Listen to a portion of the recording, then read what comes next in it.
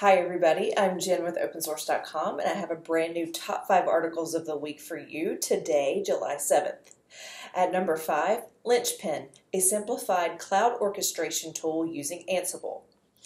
Launched in late 2016, LinchPin now has a Python API and a growing community. At number 4, no coding required, Node-RED on a Raspberry Pi. Check out this tutorial to see how easy it is to set up hardware flows with Node-RED's drag and drop interface.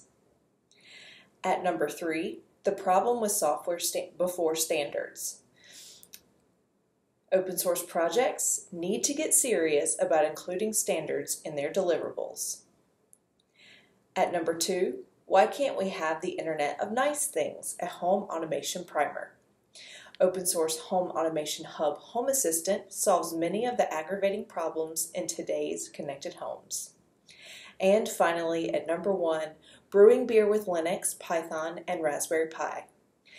This is a handy how-to for building a homemade homebrew setup with Python, Linux, and the Raspberry Pi.